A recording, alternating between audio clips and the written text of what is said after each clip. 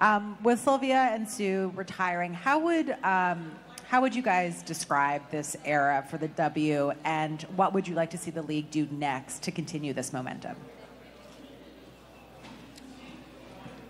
Well, for me, I've played against Sylvia since I was 14. Like, coming to these tournaments and, you know, walking in, and she was the same size and build at 14. Yeah, she was. Very scary. And Sue, the same thing, just scary skills and scary to play against. And I think for me, it's like your game is raised whether you're on as teammates or whether you're opponents. We've competed against SEC, national champions, WNBA, together with the Olympics. So I think this era of basketball has been, those two have been dominant.